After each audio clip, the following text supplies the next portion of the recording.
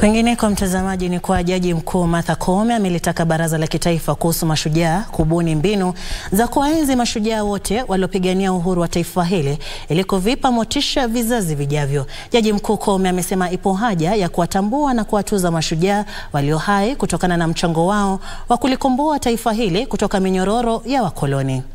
Koome alisema haya wakati wa shughuli ya kuapisha katibu katika Wizara ya Fedha Dr. Chris K. Kipto kuwa mwanachama wa baraza la mashujaa na Charles Onyango Wambia kuwa afisa mkuu mtendaji wa baraza hilo. Baraza hilo limeeleza kujitolea kwake kuhakikisha mashujaa wa uhuru pamoja na mashujaa wengine waliojitolea kulihudumia taifa wanatambuliwa kwa mchango wao.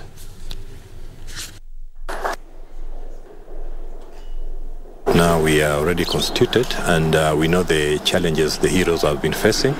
We already having the act now to give us directions, and many things are going to change in a way we identify heroes and the way they are being honored.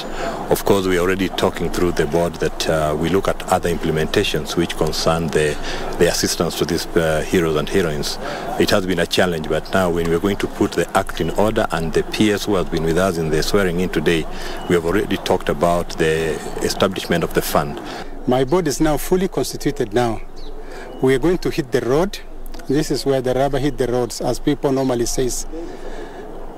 We are going to honor our heroes and heroines, those who are alive and those who are not with us on this world today. That is posthumously.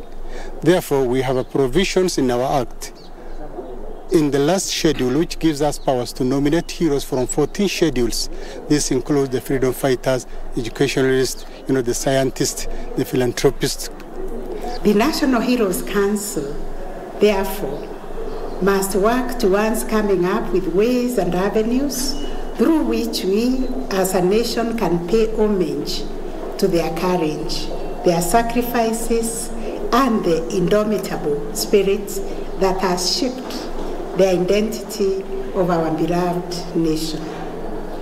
I urge the National Heroes Council to ensure that the stories of our heroes continue to inspire us, motivate us, and drive us towards a future that is vibrant and promising, as the heroes themselves did.